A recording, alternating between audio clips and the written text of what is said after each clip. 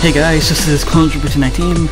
So yeah, I finally got around to updating my cutscene editor plugin after like months. There aren't a lot of changes, but there are a couple that I need to mention because it's kind of completely changing how cutscenes work, but it's still the same thing. So let's open it up. You can see that I kind of changed how the interface looks. It's kind of cleaner and not so in your face. Also, instead of using scale, I'm using offset now, so it's gonna fit how I want it on every single screen, and the same goes for all the interface things.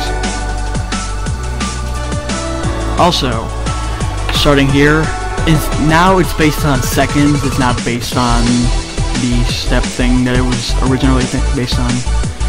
Because a lot of people were kind of confused about that, because it wasn't based on seconds, it was based on kind of a rate of change.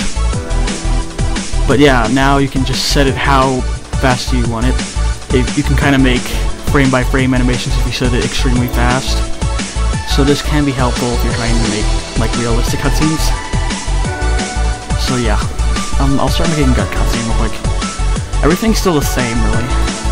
You can still do the field of view, you can still do rotation.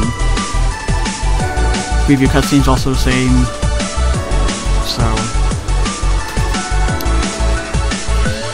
the cutscene might seem a little slower because, you know, it starts at a different time now. Oops, didn't mean to do that. We're gonna see it again then. But yeah, it works the same. As for save cutscene, it's the same thing too, it's just cleaned up and more sharper.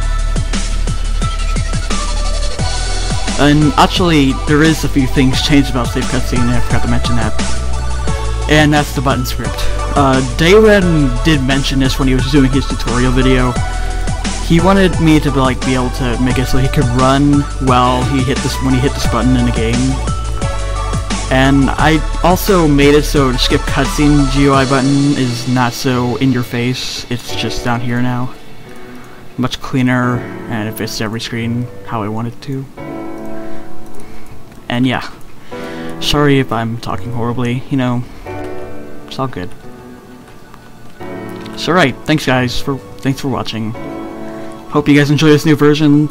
Let me know if you have any feedback in the comments, and subscribe, like, favorite, etc.